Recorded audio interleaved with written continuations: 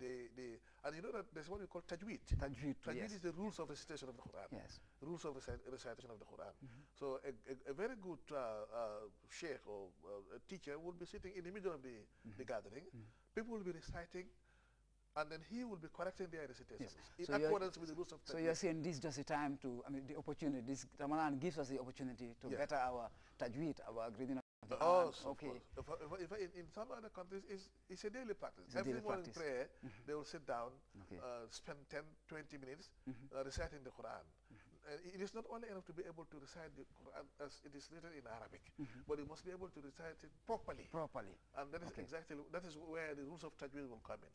So in other words, whether people sit in tajweed gathering, or in tafsir gathering, or in any other form of someone or whatever, it is very important insofar as it has to do with the Holy Quran, and it signifies the special relationship between Al-Quran al-Karim and the month of Ramadan, because Quran was revealed in the month of Ramadan, and most important, like any other act of Ramadan, those sessions are richly rewarded. They are multiplied, because this is special months in which every act of Ramadan is multiplied, and every minute counts. That's Dr. Abubakar Senghor, Dean of the Faculty of Law at the University of the Gambia on ICRA. That's all we have for you on this edition of ICRA. Join us next week for another edition, and don't forget you can watch this program again live on our website at www.grts.gm.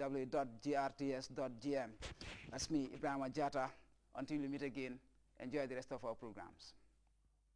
خلق الإنسان من علق اقرأ وربك الأكرم الذي علم بالقلم علم الإنسان ما لم يعلم كلا إن الإنسان ليطغى أن رآه استغنى إن إلى ربك الرجعى أرأيت الذي ينهى عبدا إذا صلى أرأيت إن كان على الهدى أو أمر بالتقوى أرأيت إن كذب وتولى ألم يعلم بأن الله يرى كلا لئن لم ينته لنسفعا. News summary with me, Fatou Jassi. The Gambia International Airlines has pegged the 2011 Hajj package at $119,000 for Muslims intending to undertake the 2011 pilgrimage to the Kingdom of Saudi Arabia. The all-inclusive package, according to GI officials, was arrived following the personal intervention of President Jammeh. The National Drug Enforcement Agency is finalizing probes into the 3 cases involving illicit drugs, as several suspects helping in ongoing investigations await prosecution. Anti-narcotics operatives also have in their custody a man found in possession of suspected cocaine.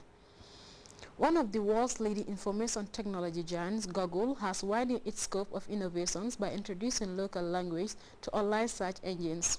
Google's community program for African languages has reached the coast of the Gambia.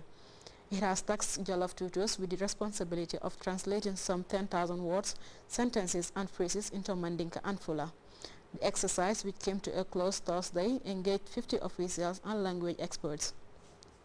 In another news, clashes between anti-Museveni protesters and police have broken out in Uganda, where the demonstrators, led by the country's opposition leader, are venting their anger against the rising cost of staple food and fuel.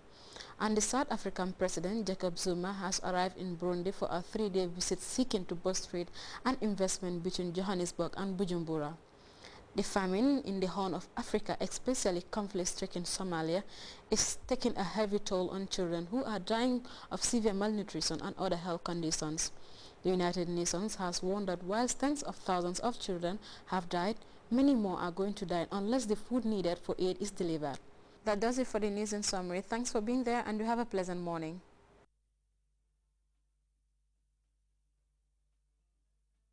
Leaders for President Bashar al-Assad to end his crackdown on protesters.